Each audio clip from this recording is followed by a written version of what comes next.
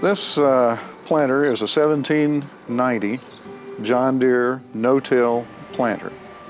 It's made so that it can plant 30-inch row corn, and then there's a splitter row behind each one of those, or in between the rows, so that it can plant 15-inch row soybeans. And it might be interesting to see some of the features that are on here, some of which are vastly different than what were available when my dad first no-tilled.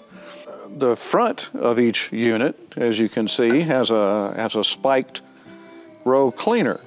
We have always used Martin row cleaners from Herndon, Kentucky, and that's a good company. They turn out a good product. And then behind that is, I guess you could say, the business of it, and that is a disc opener, a double disc opener, which goes into the soil at just the right depth, and that depth is controlled by a gauge wheel.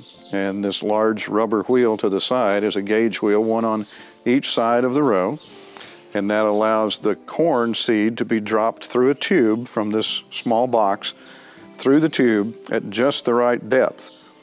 And then underneath that is a Keaton seed firmer, because Mr. Eugene Keaton, also from Todd County in western Kentucky, was the one who invented that. And that allows the seed to be held in the bottom of the trench so that it does not bounce out of the trench or come in at a bad place. You need good seed to soil contact. Behind that seed firmer, then, you have to close the trench, and that's done by another Martin product, a Martin closing wheel, the one with spikes.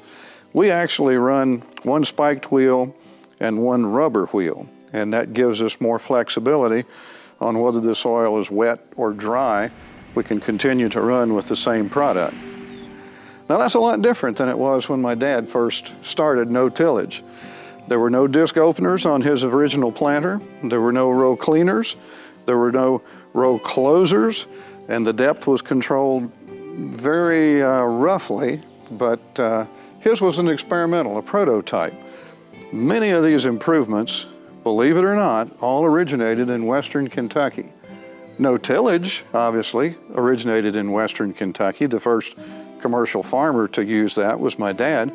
But as far as western Kentucky goes, all three of those things came from this area, in a Christian County, Todd County area. We're real proud of that.